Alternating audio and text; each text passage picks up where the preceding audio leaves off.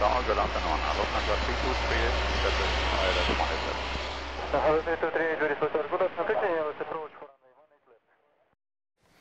Hi guys, this is Ramzzess here. I'm going to show you now our FPDS upgrade, which is upcoming today or tomorrow. I'm going to show you the scheme, how to buy the product. So let's go into the sim. So first of all, I'm sitting here in Riga. This is my 767 cargo, but doesn't matter. The FPDS upgrade works for all our 767 products. So let's go to the cockpit. So here we are. We have the large displays and the new panels.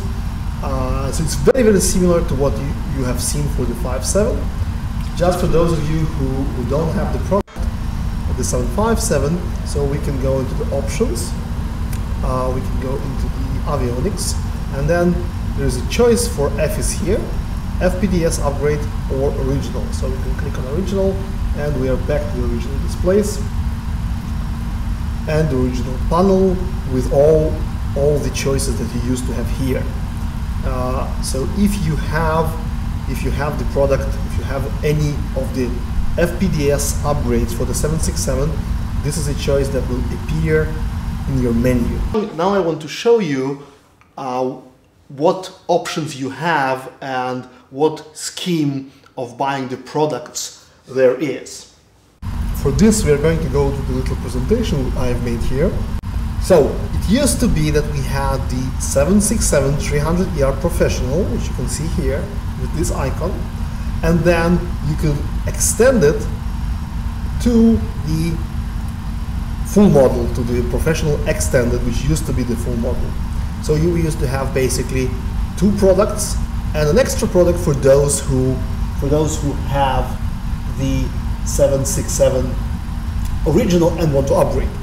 Now basically we have four products. We have the 767-300, we have the 767 Professional Extended as it used to be with the 200 cargo fuselages. Now we also have the Boeing 767 Professional Modern Avionics, which is just the 767-300ER with the three engine types as it used to be, but with a choice of avionics, what I've shown you now in the sim. And of course there is the full product, which includes all of the previous things. So the full global package will now include the 767-300, 200, freighter, and each with three engines. Now if you have one of those products and you want to extend or upgrade to one of the other products, you have several choices. So if you have the 767-300 Professional, as it used to be, you can upgrade by buying the extended up. So you will get the extended, which is same as it used to be, no new avionics, just the fuselages. You can also purchase the 767 Professional Avionics upgrade. It will give you the same product as if you would buy the modern avionics directly. Now those two, extended and modern avionics, can also be upgraded to the full via the respected upgrades. So if you have the extended and you want to get the full, you can buy the avionics upgrade. And if you have the modern avionics and you want to extend up to have the other fuselages, the cargo and the 200, you can buy the extend up. Now, just to help you be unconfused, if that's possible with the setup, when you buy those upgrades, you do not get a new key because you already have a key, and you do not get any files.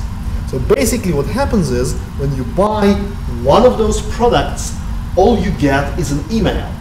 All you need to do, well, once you have bought one of the upgrades, is just use your updater as you would for any other update, and then you will get the fuller version, whatever that might be, according to your purchase.